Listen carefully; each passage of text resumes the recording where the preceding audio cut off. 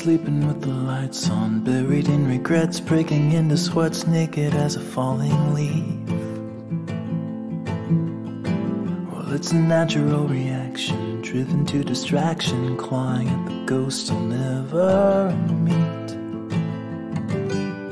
Oh, and I don't know where they go when they vanish in the corners of my eyes. And I don't know why, I don't know if they stay below or rise up to the sky. But I'm letting go, I'm letting go. It's a history that never really grows. I'm letting go, I'm letting go. It's a silent wind that never really blows. I'm letting go.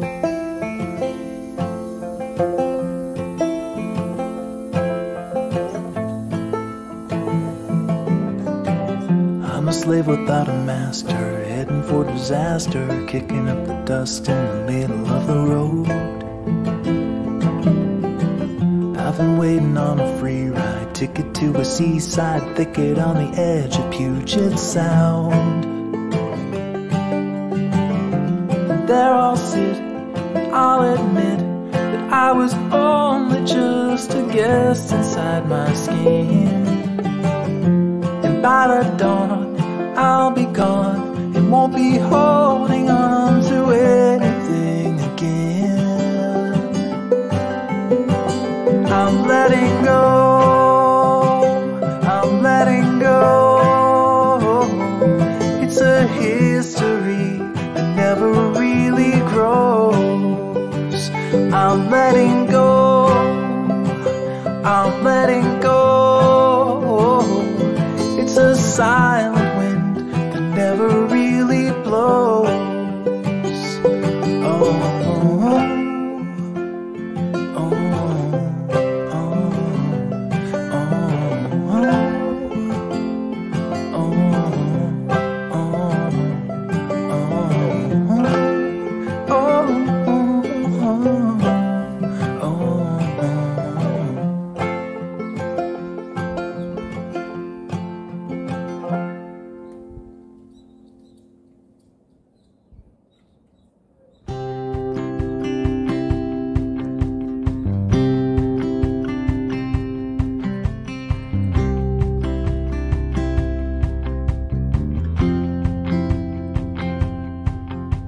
I spent so long just wandering.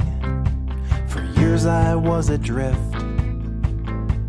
directionless and wayward, lost like a swallow on a cliff.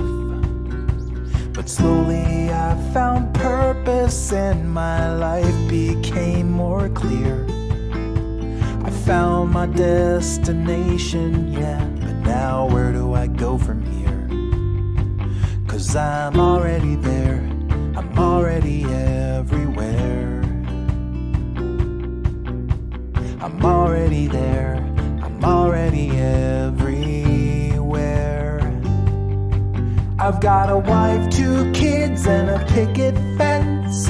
Everything was hazy, now it's making sense. Alright, I made it, so now what? I paid my dues in factories, I worked until I bled. The suffering made me stronger, so I pushed to get ahead. And now I'm perched above the factory floor, looking down at my friends below. In my comfy car I drive away, but there is nowhere left to go. 'Cause I'm already there, I'm already everywhere. I'm already there, I'm already everywhere. I've got a wife, 2 kids, and a picket fence. Everything was hazy, now it's making sense. Alright, I made it, so now what?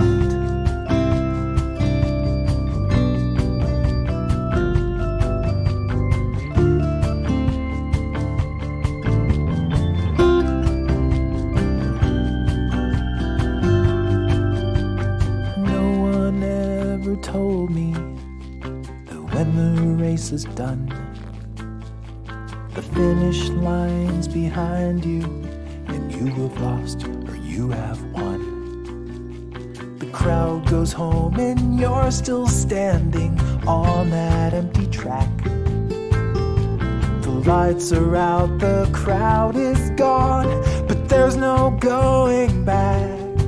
'Cause you're already there, you're already everywhere.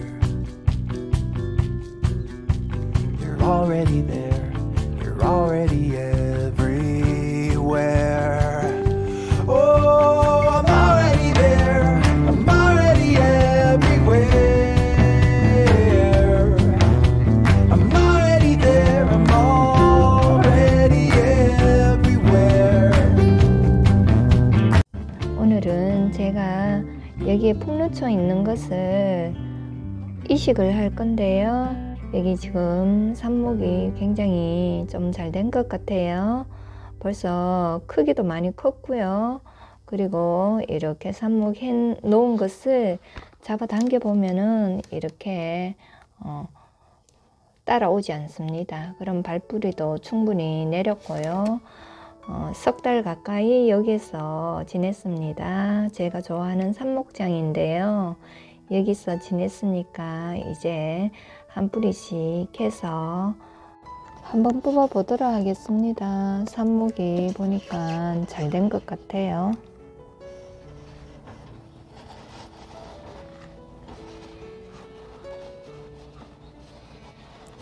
발뿌리가 잘 내린 것 같습니다.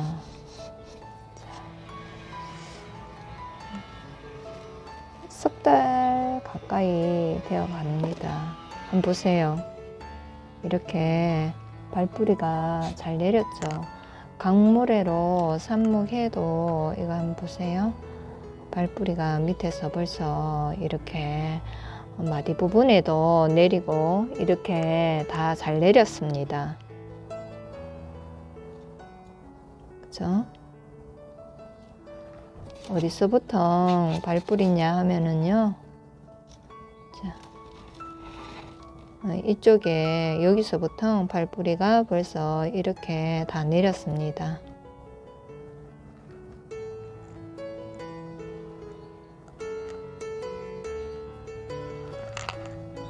다른 것도 하나 뽑아 보도록 할게요. 자, 옆에 있는 거 이것도 한번 뽑아 보겠습니다. 보세요. 이게 다 잘 내렸죠. 이렇게 굉장히 잘 내렸습니다. 지금 이렇게 하엽 같은 거는 좀 떼주고요. 떼주고 이렇게 삽목에서 발뿌리가 이렇게 생겼습니다. 잘났죠. 이렇게 잘난 것 같아요. 그래서 이렇게 한 포트에 저는 2개씩 이렇게 우선 이식을 해 주도록 합니다. 흙은요, 이거는 상토입니다. 상토에 그대로 이렇게 물을 푹 주고요. 이제 여기서 한 몇 달을 지내고 나면은 굉장히 큰 상태로 자라겠죠. 하엽을 안 떼줬네요. 큰 상태로 자라면 이제 뿌리도 커지고 하면은 화분에 정식적으로 예쁘게 치장을 해주면 되겠죠. 이렇게 발뿌리도 상당히 잘 났고 그렇습니다. 제가 삽목을 한 지는요 한 3개월 다 됐습니다. 3개월 다 돼 갖고요 굉장히 튼실하게 이렇게 잘 났죠. 풍루초는 삽목도 굉장히 잘 됩니다. 잘 돼 갖고 저는 거의 강모래로 하잖아요. 이렇게 강모래로 해도 이렇게 삽목이 잘 된답니다.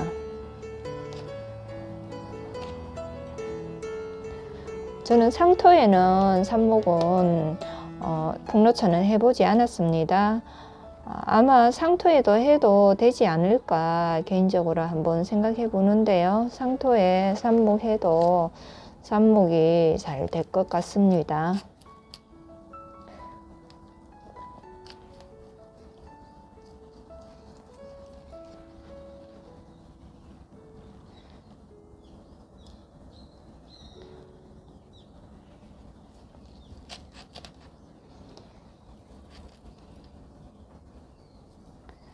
이렇게 삽목하는 재미가 상당히 재밌는데요. 삽목을 해서 발을 뿌리 내리면은 굉장히 재밌어서 계속 또 하게 되고 그렇습니다. 또 너무 많이 삽목을 해서 기르면은 집에 너무 넘쳐나면은 또 안 되겠죠. 뭐든지 적당히 이렇게 삽목을 해서 키우면 좋을 것 같습니다.